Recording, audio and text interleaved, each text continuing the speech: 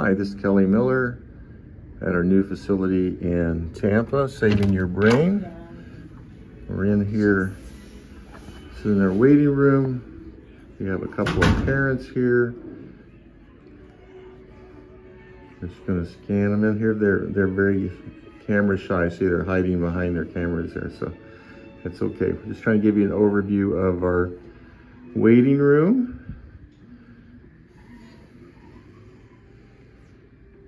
And here we have a see-through window, so parents or spouses can watch what's happening in the clinic.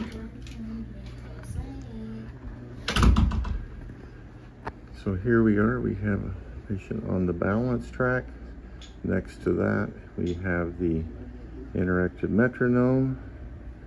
We have a table here for exercise rehab. We have the right eye over here for assessment and evaluation. Here we have the neurosage. Here we have a patient working on the neurosensory integrator. Lots of storage. This is where we get our patients all armored up for their sensory input.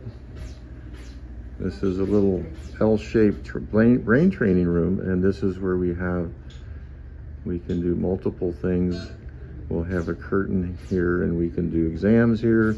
We can do a brain tap here. We can do exercise on the table or the floor. So this increases our workout space about 250%.